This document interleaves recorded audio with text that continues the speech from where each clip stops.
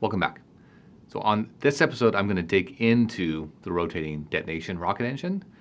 And if you haven't seen the previous video where I walked through rockets, please go look at that first. I'm not going to do the basics of rocket engines here. I'm really just going to talk about the differences on the detonation side and what does it mean. And so far in the series, I've been talking about the thermodynamic process of how do you extract kinetic energy from thermal energy, but I've just been framing it as suck, squeeze, bang, blow. That this is, I do actually have to get into some thermodynamic diagrams this time to really talk about, hey, what does detonating do for you? What is this constant volume combustion? What is this pressure gain combustion? And what does it actually do? So we'll have to get into a little bit of thermodynamics, but if you haven't had thermal before, don't worry, this will still be pretty tolerable, okay? So, but first I want to just remind you of some of the detonation engine work we've done. And, this is some of the videos we've shared previously. And so this is our kind of highest thrust, 2,000 pound class engine. On the top right, actually already going, this is the LOX methane engine that we're working with NASA on. And you can see that long duration, regen cooled engine. And NASA's shared some of that video, and we did a press release on it as well. And again, as a reminder, looking kind of head on and into any one of these detonation engines, you're seeing these detonation waves, so supersonic combustion occurring inside of the annulus. And so you get kind of a long, these rings of fire, but it's really about 10,000 times per second. These detonation waves are just chasing. And normally you have, usually come in pairs or more. Sometimes, if you end up getting one, it's pretty rough in the system, but for the most part, this is what you end up seeing. And so I'm going to get into why is this exciting, why is it important, and the kind of the basics behind the detonation engine. And so first, to do this, we're going to come over here to thermodynamic diagrams. Okay, and what I have plotted here, this is temperature versus entropy, and then as well as pressure versus specific volume. Specific volume is just 1 over density. Okay, and this is from step 1 to step 2 to step 3, step 4. So step 1 is low pressure, and step 2 is higher pressure. So this is the squeeze portion, right? This is where you are compressing your working fluid. And this is kind of generic. I haven't written any phase diagrams on here, so just think of this as a gas generically for now. And so from step 1 to step 2, we are compressing. That's the compression cycle of this. It even works in your car system, right? You think of your compressing step 1. And the act of compressing does raise the temperature. And this little dashed line here represents, if entropy isn't changing, that would represent perfect compression, no losses. But hang on, what is entropy? If you haven't heard about entropy, it's really just the measure of disorder or the measure of how many ways you can reconfigure the same system. And so just a kind of funny little diagram for you if you haven't had thermodynamics. Here's a bunch of billiard balls, red balls, blue balls. This system would have little entropy, right? There's not many ways you can reconfigure this and still have all red, all blue. And then this over here, if I pulled the slider out and then stirred it up, right, or shook it up, this would be a condition with lots of entropy, right? Each one of the red, blue balls can be any different configuration, different places. And so, in thermodynamics, entropy, again, is just that measure of kind of disorder in the process. And so if it's perfect, it would go straight up and down. Nothing is ever perfect. Compression always has some losses, and that's why you're seeing 1 to 2 slide to the right a little bit. And then 2 to 3, this is your heat addition. So 2 to 3 in standard deflagration, also the same true as in a gas turbine engine, is you have constant pressure heat. And so really this is where you write that as Q. Q is coming into the system, heat is coming into the system. Q. And then 3 to 4 is where you're extracting all of that work. And so that would represent, in a jet engine, both going across the turbine blades, as well as kind of exhausting out the nozzle, right? You're kind of doing all of that work to get back to the system, and then one just returning in. And so what happens in detonation is that the fuel and oxidizer have come together, and they're mixing, and then you're able to kind of kick it and get it to transition over to detonation, over into supersonic combustion. So there's a great visual here. This is from AFRL. They did some large eddy simulations, so really high-end fluid flow and combustion physics simulations of a rotating detonation rocket engine. And they just kind of took this one picture snapshot. And so you can see here in the simulation all of these injectors. These are injecting fuel and oxidizer. And as there is fresh things, so right here, if you look at the back, you have sort of fresh, unburnt stuff, and this is the detonation wave, and this wave is kind of racing around. And so these waves are racing around, and then there's the combustion event. You can see it there, and then kind of you have some shock waves as this is just kind of being ejected, and thrust is going downstream. But what's happening with that is you get constant volume combustion. So I'm going to come over here and look at volume. So it can't really go anywhere. In fact, sometimes you can even get a little bit more, not only constant volume, you can actually get, the pressure can go up more and then volume can squeeze in. So I'm actually going to draw it a little bit more on this side, where you can actually, I'm going to, make it look almost vertical, but imply that you can and sometimes get more in this like this. So this would actually be step 3.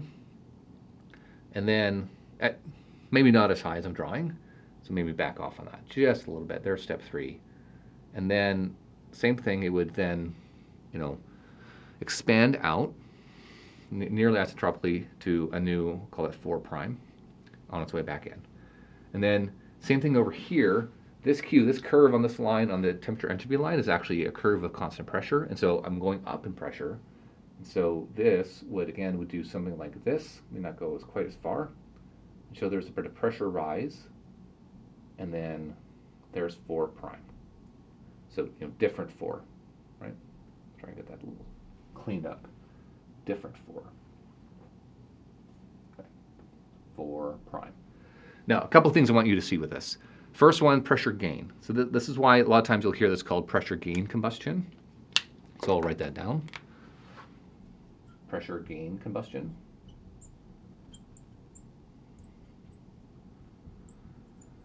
Okay. You can also hear it as constant volume combustion. So same type of term. But once you see here, the area under the curve, so within the orange line, that entire area, if I were to shade that in, that entire area is how much work you're getting out of it. How much of this you're actually converting into energy. In fact, you would take a look at this work, and the area under this curve is actually, how much heat, the total heat minus the heat rejected you're pulling out of the system. So the total heat was actually the entire integral under TS, not just the lower line. And so you can see here with the red curve, if you now add up the total red curve on this pressure gain combustion, this work prime, is actually greater than the original work because of that gain. Now again, think back to that view of the rocket engine, if you will, right? Really hot exhaust. Because I have higher pressure, because I've done pressure gain, I have a higher starting pressure, and so I'm able to extract more. Right? And the other one I want you to see here is look at the difference in exit temperature. This is T4, and the exit temperature here, 4' is less. There's a change in temperature, right? So T4 prime is lower. And so you can see again, you're able to, if your exhaust is hotter, it means you've converted more of that chemical energy out into heat. And so that is the basic behind detonation. That's why we're excited about it from a theory. Now, from the practicality, there's a couple of things that we had to go solve, right? And so now, gosh, what does it take to actually do this in practice? Okay, the first one is stability.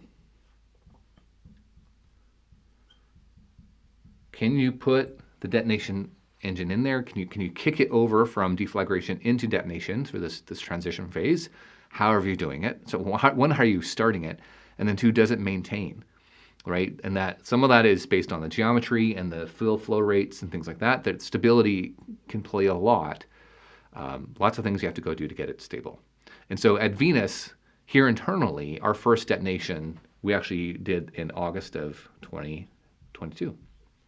That was, so we call it our detonanniversary, right? So we that first time where we at Venus did our own detonation on our own engine test stand here in Houston was August of 22.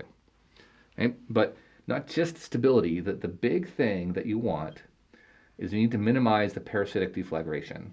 So parasitic deflag, let us abbreviate. Big words, what does this mean? It means between the waves, when I'm mixing that fuel and oxidizer, I need them to mix together and then stay put. Like, do not start releasing energy. Because if they start burning, if they start deflagrating and not detonating, then I'm actually releasing energy along the constant pressure. I'm not getting this big jump, right? I'm doing some of it over here, so it's gonna pull down the size of that pressure gain because I'm getting rid of some of my energy in between, right?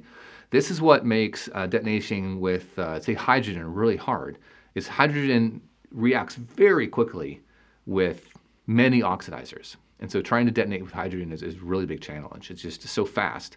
You actually need it to sit. And then while these waves are going around 10,000 times per second, it might be like 30 microseconds until that wave comes, which sounds fast, but if you're hydrogen and you start reacting in 2 microseconds, then your challenge then with detonating with hydrogen is how can you slow that down? Okay, so parasitic deflagration, minimizing that. We at Venus have figured out that, and I'll stay quiet on how it's some of our secret sauce. Okay?